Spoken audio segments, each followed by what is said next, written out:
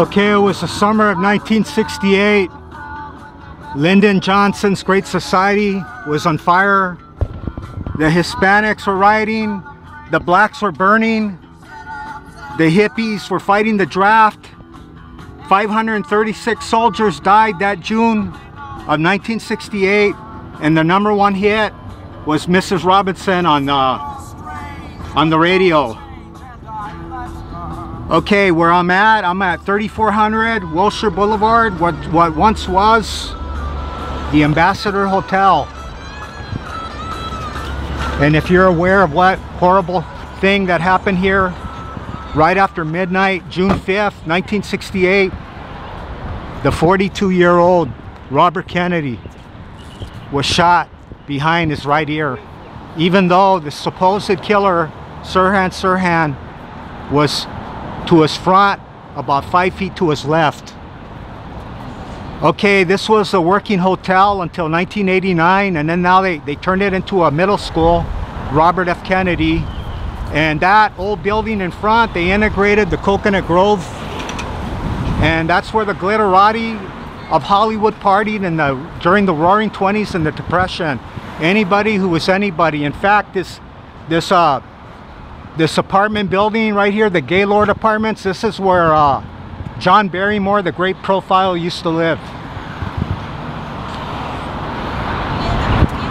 Okay, before I start, I just want to say that The Graduate was filmed here in 1967, so I thought it was synchronistic. It was a weird thing that the #1 hit from that movie on the day that Robert Kennedy got shot was Mrs. Robinson. So there's so many interconnections in life.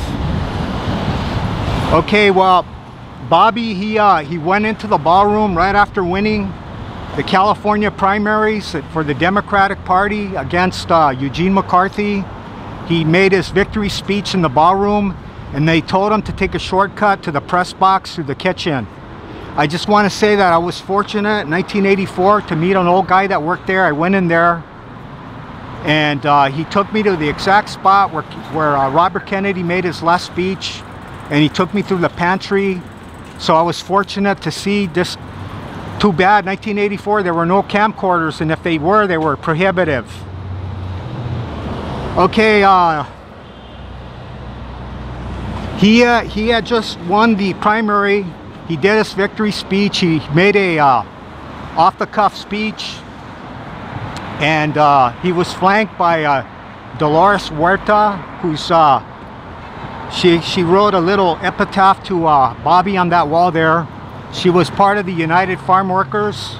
She was on his right when you see pictures of Bobby on the stage there. And at least, you know what, there was a lot of movie stars that wanted to preserve it. They should have, but they said it would have been prohibitive to retrofit it. But at least they kept the Coconut Grove, like I said there.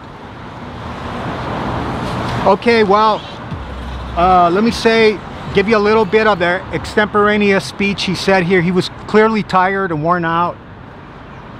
He said he gave thank yous to all around, to a lot of people. He was half serious, half mocking, half playful. Then he said to his brother-in-law, Steve Smith, "You're ruthless but effective." And then he told Rosie Greer, he said, "Thanks, Rosie, for saying that he'd take care of anybody who didn't vote for me." And then there were laughs and cheers.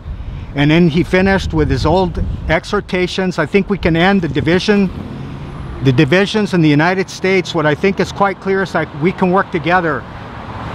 We are a great country, a selfless and a compassionate country. So my thanks to all of you, and on to Chicago, and let's win it. And that's it. And as he walked into the kitchen, or the pantry rather, he was shot. Like I said, 5 people got wounded, and then the supposed killer was tackled by his bodyguards, Rayford Johnson and Rosie Greer. And I remember waking up that next morning, probably one of the saddest times of my life, especially for the whole country. And then when they flew him out to lay in state at St. Patrick's Cathedral in New York for 24 hours, And then they put him on a special train to take him to be buried at Arlington Cemetery in Virginia. And hundreds of thousands of people, they played it on TV all day. People lining the train tracks saying goodbye to Bobby, crying and waving their white handkerchiefs.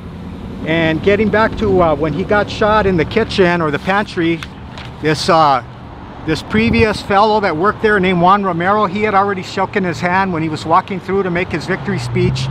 Well, when he got shot and he fell down, Juan Romero was standing right there. He cradled him in his lap.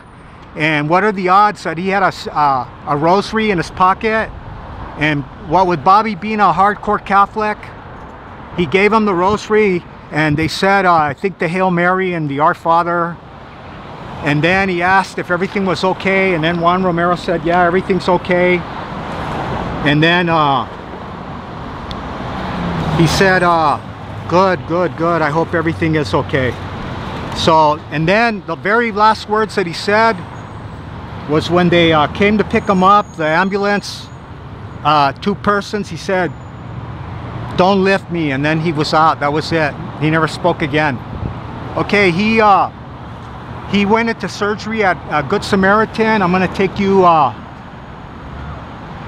guess, fans of historical events of the 20th century, popular culture. I'm going to take you to where they took him, to the Central Receiving Hospital, a couple of blocks away, where they didn't have an x-ray machine and they didn't have plasma. Can you believe that?